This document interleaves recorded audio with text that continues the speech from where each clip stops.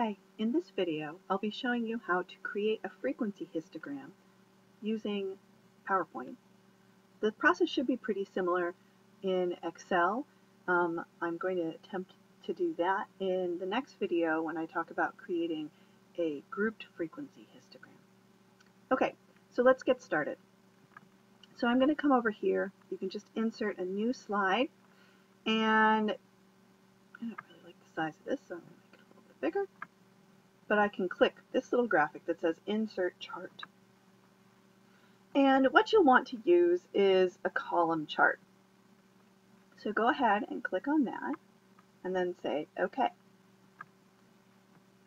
Now, what will happen is you will have this default settings pop up.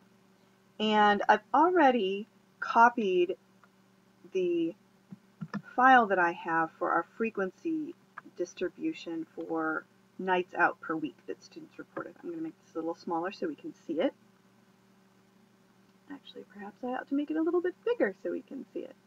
So, okay, let's do that.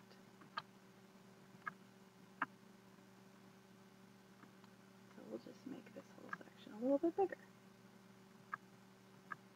Okay. So, what we've got is we have too many series. We only want one. So we can actually see this blue outline. We can drag this over, and it eliminates these two other series that we don't need. So we'll get rid of those. So now what we need is our categories down this axis. And if you remember, we'll scroll down just a minute here. If you remember here, I'm actually going to move this up a little bit, not too far, because we want to have enough room for all of our rows. You'll see that we have our category is nights, and that we really don't need this legend. I'll show you how to turn that off as well. But what we see is our different category numbers should be arranged from lowest to highest across this x-axis.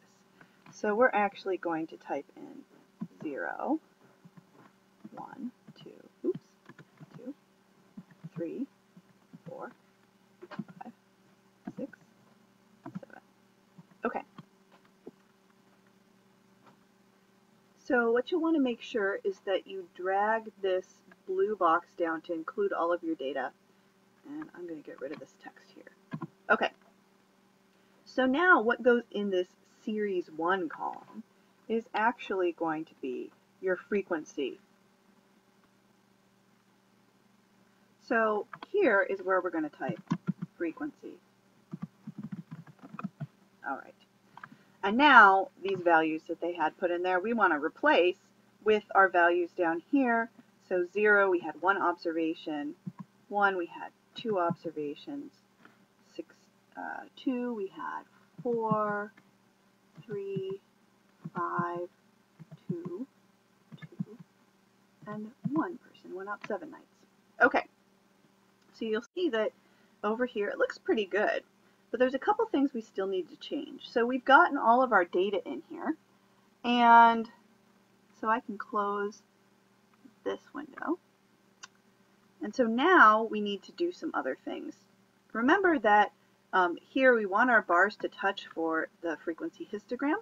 So you can, what I did was right click on one of the bars, and then I'm going to say, okay, I want to format this data series. And I don't want any gap. And that's the thing that I need to change, is on series options. So I'm going to slide this down because it said 150% gap, and I don't want that at all. Okay. So I'm going to say close. And there, now it looks like a histogram. Okay. The other things that are really important here is that you add, well, let's first get rid of this. We don't need the legend. So you can come over here to layout, and then you can come up to legend, and you can say turn off legend, and it's gone. Okay. I also would like to maybe differentiate it a little bit between my bars, so we might also want to change our chart style just a little bit so that it has a border. Let's try format instead. Because remember, you don't want to detract too much from your, let's see, shape outline. You want to detract too much from what you're doing. Oops, that's not the right shape. There we go. Here we go. So you can at least see the borders here. Give it a little bit of blue around that. Okay. And you want to add then a descriptive title.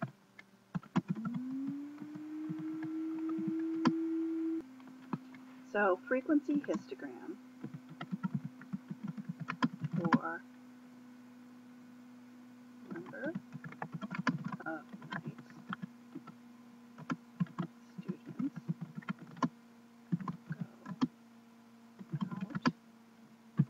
students go out per week. Okay. And in fact, I don't really like this little guy here. We don't really need him. Get rid of that. Okay. The last thing that you'd want to do then is to come in here and say, oh, look under layout. And now we need axis titles. So our primary horizontal axis, we need that title below the axis. And that we should put is number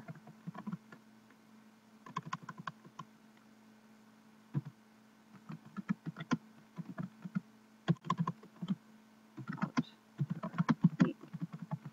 Nights out per week. No nights, 1 night, 2 nights, 3 nights, etc. All right, so we've gotten that one taken care of. And now we want to go and come in and say, again, layout. Now we need to look at axis titles for the vertical axis. And I prefer to have a rotated title. And what we can say here is frequency. So let's delete that.